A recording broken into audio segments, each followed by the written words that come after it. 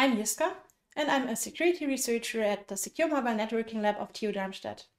Over there, I mostly focus on mobile devices, that means iOS and Android, on all layers. So I look into the firmware, I look into the operating system, I look into applications, and I want to understand how they work, even though I often don't have any source code access.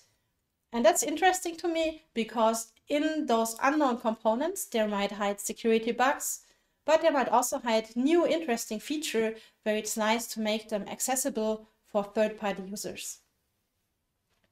For this, I use a lot of different tools, and I also do a lot of different tasks.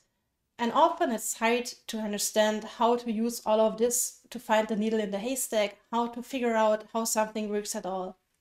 So in the upcoming videos, I'm trying to show you real-world examples, for example, stuff that is open source or stuff that has security research exceptions. And I will show you how you can then do all those tasks as short examples. So I try to stay with my videos below 10 minutes. And if you have any comments or questions or something that you want to see, you can leave them below this video and I will try my best to cover them.